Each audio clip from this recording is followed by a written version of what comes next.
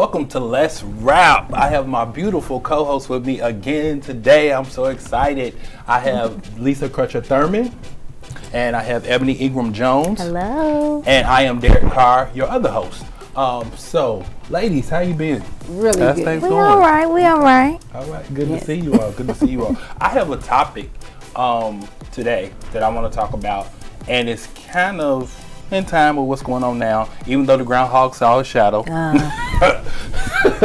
So we're going to talk about spring cleaning. And I know a lot of times when people spring clean, I used to hate this time of year. And you know my dad. Oh, wow. We would have to take all the dishes out of the curio cabinet. First of all, who even has that anymore? But we would have to take all the dishes out. Yeah. All the glasses, everything, wash everything, wash baseboard. That was what I was gonna say. Baseboard. You know, it was nothing more than punishment. Did you all have to wipe down the runners in your home? Oh, absolutely. We wiped everything. Why do we have runners? I don't know. Okay. I don't know. Can you buy some more? Yeah. So, and in the Black House, you know, everything has to last. Yeah. So make it last. Use it up, wear it out, make it do. Do it out. We all do that. So today's topic. So talking about spring cleaning, a lot of times when we talk about that, we talk about it in the space of cleaning your home, different things like that. But why don't we do that for our bodies? Why don't we do it for our minds and our spirits and our souls? So today's topic is spring cleaning, and we're going to deal with basically 8 ways to declutter your mind. So the first one is to accept what is. So God grant me the serenity to accept the things I cannot change, the courage to change the things that I can, and the wisdom to know the difference between the two. So decluttering your mind, and one thing is just accept what is what is. Right. I mean, certain things you just cannot. You can't fix. Resist the urge to try to take it on. Yes. Ain't none of yours anyway. Yes. And then it's insanity to just keep trying to do the same thing, and it's not going to change. So sometimes you got to do something different to get something different.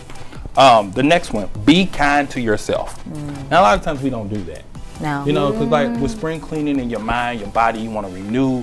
And we talk about spring. Spring is newness. You know, all the snow, thank God, has melted, and the ice is gone. The sun is coming out. The birds are chirping. You start to see the flowers spring forward. And so spring is a time of newness, and newness with your body and with yourself. So you tend to want to be in better shape. You tend to want to look better, because now clothes are going to be a little more revealing. Godly, but revealing. Oh, yes. But you know, you tend to wear less. And it's getting hotter, different things like that. So you want to be kind to yourself, because maybe you've picked up a lot of weight, or picked up some weight. COVID. I mean, come on, you got to be COVID conscious. Ain't nothing else to do. Nothing. Yeah, right. But then you can't be kind to yourself, but not overly, because I cut myself too much slack. It's all right. You know, I'm doing the best I can. The Lord still loves me. He does. And He knows me. He knows my heart. That's our favorite. That's our favorite. He knows our heart. Right. So, be kind to yourself in the midst of that. You know, give yourself some grace. You know, do what you can do. And then, you know, trust God to make up the difference. Release your guilt and fears. Sometimes that's hard to do. It is. Because, you know, guilt and fears can cause anxiety. Oh, yes. And you get anxious for nothing. But the word says it. Don't be anxious for nothing, but pray about everything. Philippians 4:6. Yes, and supplication. Make your requests made known to God. You know, that is what He told us to do. So tell Him about your trouble. He will. He will. Yeah. Let go of control. Now. Let it go. Yeah, but that ain't really easy. Really? Real easy. And that's awesome. It isn't, because my mom was a very strong-willed woman, and she raised us to be, but after we did the marriage counseling and all that, and the husband, the head of the household, I let it go. So anything go to the bad, I was with you. I'm doing what you said. So it ain't on me. That's admirable. That is very admirable. Yes, I can let go. That's good. Now, I follow Jesus, but I'm not Jesus. And one thing, that bothers me, I guess sometimes, not really bothers me, but when you are in control in just about everything that you do, I play a leadership role at work, when we're in church, different things like that. So I'm so used to controlling, and I'm so used to holding the reins. So it is so difficult for me to let something go. And it's just like, what is wrong with me? The only thing that has helped me, because I'm like Derrick. Okay. I've been a single mother for how long? Yep. Okay. Yep. When I did work, I was a classroom teacher. So what I said went. I was in control. Just here at church, I am in leadership with the women's ministry. Okay. So control. Ooh, right. I prefer it because I feel like I will answer for my mistakes, but I don't want to answer for your mistakes. And that's what it is. And but that's what it when is. You get, that's how it is for me. But when you get burdened enough, or when things get, you relinquish it, because guess what? If I don't, I'm gonna go crazy. Right. Yeah. So that has benefited me. I catch myself not engaging in as many conversations or proving my point because I just don't have the time. I just don't do it. So I think that is a benefit of me being so busy now. But otherwise, call me Janet Jackson. Control. It's awesome for you to explain it that way because I know with me, I felt like it's control, and I was like, what is that? And I said, okay, so it's just my regular, this is what I do, this is what I'm responsible for, this is what I'm asked to do every day. This is my life. Is to be in charge of so many things and so many people and their outcome and everything. So I feel like if I have it, then I can hold it. Absolutely. And I can make sure it happens. Absolutely. And so, but could you see how much stress that is on one person? No, I know. See, I am envious of you that you are able to look at your husband and say, oh, he got it. No, because well, how does that feel? No. Hakuna Matata. I'm telling you. And look, but things might not be done exactly the way you would do them. They get done. It's okay. That would bother me. I know. As my sister, I'm all about tying up loose ends. I'm telling you, my sister cannot even be OCD because that's out of order. Everything has to be. You better. It's all right. So we're gonna give 4 to Lisa. That's her ministry. She lives there. 5. Visualize what's important to you. So I mean, when you got a goal, I think when you get a goal and you set that goal, then you go towards it. So what I'm learning, and I have learned, especially through COVID, is to set goals. I had made in my mind that I wanted to go from, and I'll be real vulnerable right now, I want to go from where I was to a 42-inch waist. Now I'm in a 36. And I was determined to do that. God. That was my goal. So my ultimate goal is a 34. Now I don't know who's gonna buy all these new clothes, but we'll cinch it up on his side. So if I get there, he's gonna take care of it. Right. So, but yeah, that was my goal. I didn't want to continue to be heavy. I didn't want, the other things that came with it. So I set a goal with that, and then God afforded me to be able to do that. Thank you, Lord. And I did that by intermittent fasting. Okay. And so that was awesome. So now that I kind of set intermittent fasting, well, I'll go 6. I'll finish this first, and then focus on your life force energy. So your spirituality. Okay. What is your life force energy? What gives you energy? What is that force? And mine is Christ. That is that still small voice that you have that pulls you along when you don't want to be pulled. All right. And when your spirit is broken, you just, hey, I've done enough. I'm at my wit's end, and then the Holy Spirit just comes in and just says, no, you still got work to do. Or something comes to re-energize you. So that's what allowing yourself, and I'm sorry, focus on your life force energy. So focus on Christ. Seek ye first the kingdom of God. And all these things will be added unto you. All the desires of your heart will be added unto you. So seek Him first, and focus on that life force energy. Allow yourself to be vulnerable. Now this one is about with control. I always have been, and I'm working through it, but I'm always afraid of failure because I grew up in a home that you wasn't expected to fail. And you didn't really have permission. You didn't have that permission space to fail. So, and then it could have just been me. It could have just been self-proclaimed because number one, I am 19 out of 20 kids. I'm the 19th one. So I felt like I had a lot to prove. And so I always had to overdo things. And so when I got to a place in my life where I felt like I couldn't be vulnerable, I didn't know how to be vulnerable. And then I always equated vulnerability with hurt. And I always equated vulnerability with weakness. And I was always taught not to be either one of those. So as you grow up, it's so funny how you have to unlearn behaviors in order to live, you know, like you could. So, I mean, we really have to unlearn bad behaviors that either were inflicted by ourselves, our parents, our, you know, the household, whatever. But it was always hard for me to be vulnerable. Survival. Yeah, and survival. Survival. I mean, because it was rough. I mean, everybody got big mouths. Everybody is crazy. You know, everybody, you know, it was rough living there. You had to either be on it, or you was going to get stepped on. It was over. You had to come with it, or you was going to be hurt and crying all the time. You had to figure out what was going on. And I'm sure it's a lot of homes, you know, especially with, you know, black people. We can be a little rough sometimes with one another. So, allow yourself to be vulnerable. And I will say that to anybody. Really search inside yourself. And as you're doing the spring cleaning and you're cleaning yourself up and you're clearing your mind and you're focusing on what you can do, it's okay to be vulnerable. But you almost have to be vulnerable with Christ to really tell him what's going on with you. And that's really a safe space. It really so whether is. you don't have it with someone else, it is the safest place in the whole wide world is to be in the will of God.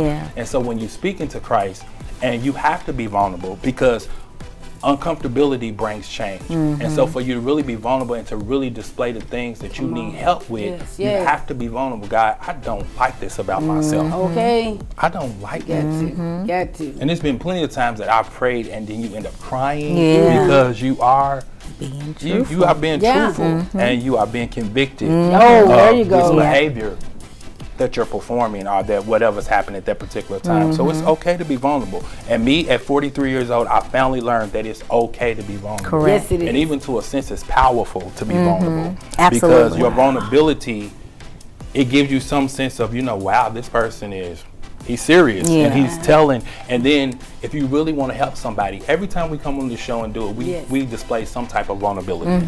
Because we don't know who's going to see this. We don't know who are. We hope a lot of people see it and help you share it and give it to whoever and tell somebody about our network. But you know, this is vulnerability. We don't know who will see this. We don't know, so we're being vulnerable. And I'm glad you said that about relationships. Vulnerability allows you to develop relationships. You cannot grow in relationships, friendships, I don't care, if you are not on some level vulnerable. People respond to that. I know I do.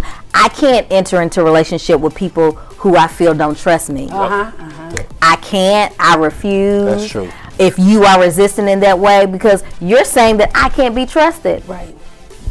That I take offense to that. Absolutely. So take the chance and not saying be vulnerable with everybody, but identify some people who have proven themselves trustworthy and practice vulnerability. You have to practice. You have to practice now, it. It is a practice that you have to do because I know I had to, and it was uncomfortable. It was uncomfortable. Anything that you do that you're not used to doing, it brings some level of uncomfortability, and you are uncomfortable. And it was so bad that I was like, okay, why am I equating this to weakness? You know, what is my issue?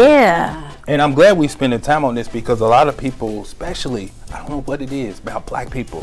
We have, because I guess we've had to be so strong. I was going to say, I think I know what it is. We've had to always be so strong. We always picked out, last one, you know, we have to do murdered, you know. We always have to be on the defense. We always, even at work, wherever we are, we have to do 110%. It's always defense. It's this. So, of course, it's uncomfortable for us to be vulnerable. Even the book that I'm sharing with the couple of children that I'm tutoring right now, it was a group, they started a running group, and the newbies had to have a lunch together, and the coach challenged them to tell something about themselves that was personal.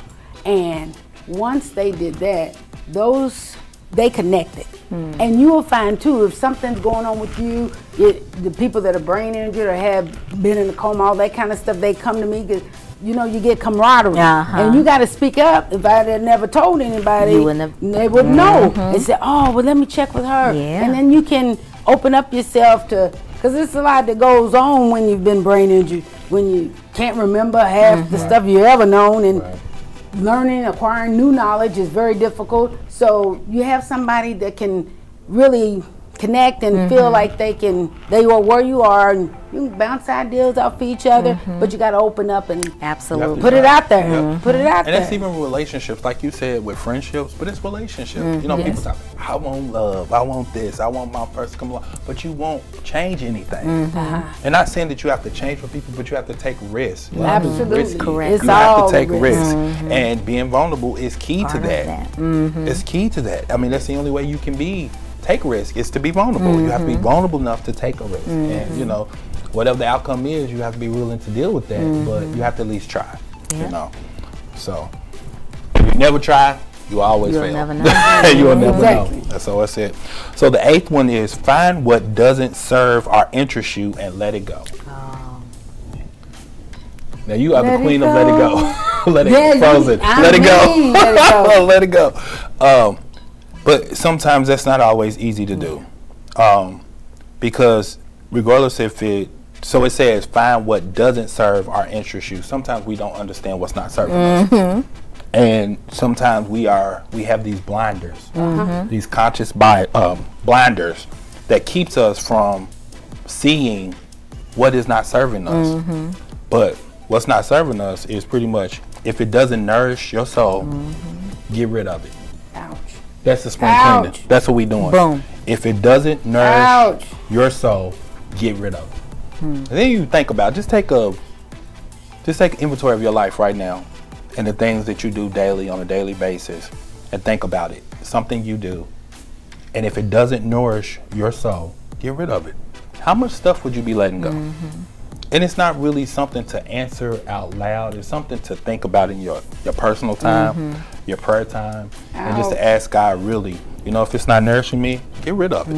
And if I can't do it, give me the strength. You do it. Block it. I trust you. Block it, because He will. He will. I know every time. And another way to really speak to God, and I know Lent, you know, is going on different things, but fasting. I know in my life, I pray for a lot of things and I ask God for things, and certain things just wasn't happening and it wasn't being answered, I felt. So fasting and praying is what gets God's attention, because you are abstaining. So Webster says abstaining from all or some kinds of food or drink, especially as a religious observance. So in Lent, we fast. We give up something that we do regularly. That means a lot to us. So you're sacrificing and showing Christ, making a sacrifice. That hey, I'm doing this because I want a closer relationship with you. So I gave up social media for Lent, and I gave up a lot of things, but that's the main thing. And I feel like every time I pick up my phone and I'll press Instagram, and then I'll put it down, and I'll just put it down. And then I switch over to the Bible app. And I was just thinking about how much time am I spending on social media and Facebook and just doing other stuff instead of making room for Christ. Absolutely. And that's what Lent is. You're making room for Christ. I had given up listening to Steve Harvey in the mornings on the way to work. And it's like I'm praying for different things, different people. And even though it's like a half-hour drive, I've been getting there so much quicker, it seems like, and not really traffic jams or anything, because the whole time I'm thanking God for everything, praising Him, and just really communing with Him, and still missing Steve Harvey.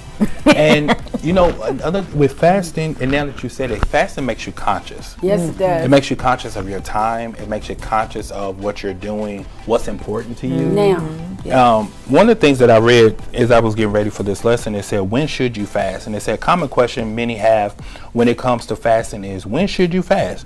So I won't read it today, but Isaiah 58, if you get an opportunity to read it, it's pretty lengthy chapter. It kind of talks about why to fast and when to fast.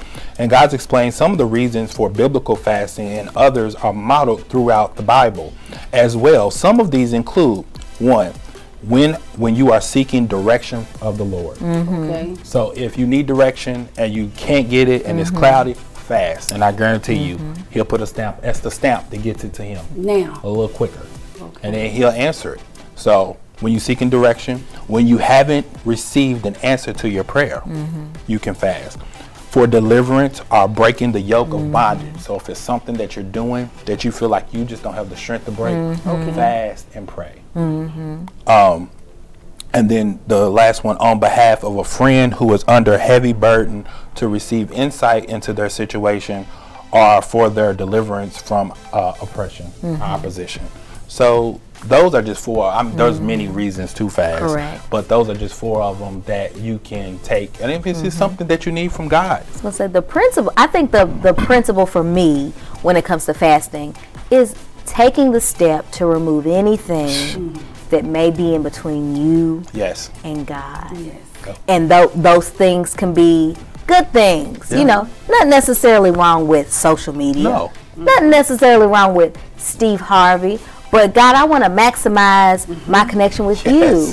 How can I do that? I got to lay aside every weight. You have to. I've got to really be intentional about strengthening that connection. So that's what fasting to me means. And it's relational. It's relational. It's about strengthening your relationship with Christ. Correct. And the reason why our relationships are not strong is because of distractions. And so those things that you love, like Ebonné said, they're not always bad. Social media is not bad. Talking to your friends on the phone are not bad. But sometimes he needs to get your attention. Absolutely. And in order for him to do that, you have to be willing to spend time with them. Absolutely. You know, what did we talk here? You spend when you're interested in something, you love your time, talent, and your treasure. That's it. So I already paid my tithe. That's a done deal. That's not. It's not. Right. That's done. But my time. You know, we're not even in church right now. Right. So what are you doing with all that time? You know, if you have been to St. Stephen's Choir, that's a second job. And then Sunday school. I mean, it's just, it keeps, Other ministries. it was so much. And it was like, I used to complain.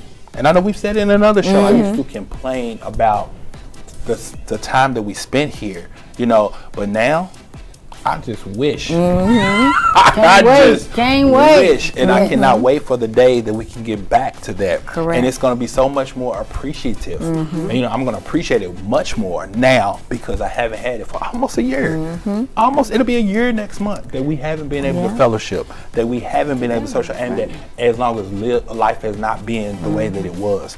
So I guess more or less fasting eliminates those distractions and gives you an opportunity to grow closer to God. And then, you know, anything you do for longer than 21 days becomes a habit. That's true. So maybe you won't be on social media as much. You know, hopefully that's what I'm learning through this experience, that I don't need that. Social media. I don't need it. You know, and then, you know, certain types of food, just stuff that I love.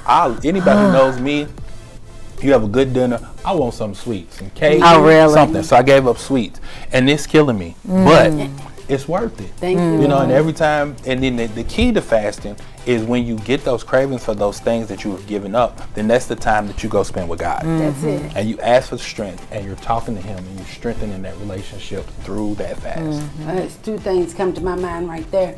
When you're spending time with God, and you be still, not just you telling Him, but allow your spirit to feel what it is He's trying to share with you, and He'll tell you some secrets. I got some secrets. I was always so happy because anybody know me. Telegram, telephone, tell Lisa. But some things He wants me to keep under wraps. So I've been praying over all that. Thank you, Lord. Then when we talking about fasting, I got to share this here. First thing I heard about fast, when he said, I was thinking about this book. It's the 21-day financial fast, and this really was helpful to me, but I've been tithing over 30 years since I've been here, but Reverend Ken Jobs he did on finances, and I was like, oh, because I mean, any little credit card, because if you open a credit card, they're going to give you this much off, and then you get this. So I had them all, and that's not what God wants us to be, lenders, not borrowers. So it really helped me to get myself together, and then this came along, and you just keeping track of it, having a budget so you know where your money's going and don't wonder where it went. Where did my money go? You got to know where it's going, and buying those things you need. And once again, you don't need it just because it's the latest, greatest, newest. No, you got to use it up, wear it out, make it do without. So you'll have financial peace. That's it. That's true. And another thing with that, and to me, with that, it's just about giving up, you know, and just trusting God to do what you cannot do, you know, and giving Him that ability to just trust Him, just do it. I mean, and you can bless other people too. You can be a blessing to somebody else. Yeah. Yes. Wow. Because I think about some of the stuff that I've spent. Because since we've been in this pandemic, don't talk about Amazon is my. And what is that about? So I haven't purchased anything from Amazon. That's another thing that I've given up. I refuse to purchase anything from Amazon during it. Oh, bless you. Just to see what I can do. Yeah. And, you know, because it was getting ridiculous for a while. And I think I was getting addicted to seeing packages at the door or something coming. Yeah. And you just have to be careful with that because addiction. It'll get away from you. It'll get away from you quick. And my bank account. Wait a minute. What am I giving Amazon? Jesus, that's another job. Check your checkbook. You can tell that's the treasures. Absolutely. So, you know, I love a good acrostic. So, fasting. F, forgiveness. A, acceptance. S, self-control. T, truth. I, integrity. N, nourishment. There's that word again. And then G, the most important, grace. Grace. So forgiveness, acceptance, self-control, truth, integrity, nourishment, and grace. That S really resonates with me. Yeah. The self-control. The self-control, because people like me who were always used to being in control, it doesn't translate to self-control, because I feel like I'm big and bad enough to do what I want to do when I do it. No, you've got to maintain you. You need to rein you in. You need to control yourself. That is, anybody can control others, especially like children or others that you've been hired to control. But can you control yourself? Absolutely. And that is what I think the biggest lesson for me with fasting. Yes, great control yourself. You think you're so big and bad and can control this and that and control God. You think you control his way and what He's going to do. But can you not eat at 10 o'clock at night? Yeah, there you go. And that is so true. Because, I mean, one thing we can't do sometimes is self-control. Sometimes it's one of the hardest things to do. Like you said, you pay to give other people advice, to do other things, but when it comes to you, you just can't. I do what I want to do. No, that's me. So y'all pray for me. We have enjoyed you all so much of this show. Lisa, you got any last thoughts? I'm still resonating on that over there. Self-control. Yeah, that's real. So we appreciate you joining us today. We have enjoyed this conversation like I do every week. I love you ladies. I appreciate you all so much, and I appreciate this opportunity and this platform that our pastor has created for us to be able to have conversations, just have practical talks about biblical principles simply that we can exercise every day, because all it is practice. We're practicing until we get to heaven, until we see Jesus, and until He can say, well done, our good and faithful servant, my good and faithful servant, well done. And that's what we all want to hear. That's what it's all about. And then being Christian is just, we have hope that it's going to get better. We have hope through this pandemic. We have hope through this change of office. We have hope through inequalities and injustices and, you know, all the insurrection, everything that has gone on thus far. We have hope that it's going to get better. And we have hope in Christ that this day will come, that we will be okay and we will reign with Christ forevermore. So we thank you for joining us today. We have enjoyed this conversation. And remember to do some spring cleaning. Don't just clean your house, but clean the house God gave you. Oh, yes. Because that's the one that's important. That's the one that's going to be with you from now on. So clean your house. Thank you for joining us. We're going to have a word of prayer. God, thank you for this day. Thank you for being God, and thank you for being good. Thank you for just revealing to us through conversation with these beautiful ladies every week. God, we just thank you for this platform. Thank you for this, and we ask that, God, somebody be blessed by something that was said on today. God, teach us self-control. Teach us how to spend time with you and know that you are the only way that we're going to be a portion of what you even wanted us to be. And we have to surrender to you. So bless us to surrender anything and give anything over to you that is above you, that we hold above you, that is controlling our time, our thoughts, and our talents. Yes, oh God. Let us give that to you right now tonight. Forgive us of our shortcomings and those things that we haven't done that is not pleasing to you. God, we thank you and we praise you on today. We lift you up and we magnify and bless your holy name. In Jesus' name we pray and it's all these things this day. Amen. Amen. We thank you for joining us for Let's Wrap. We've had a good show. And remember to do your spring cleaning.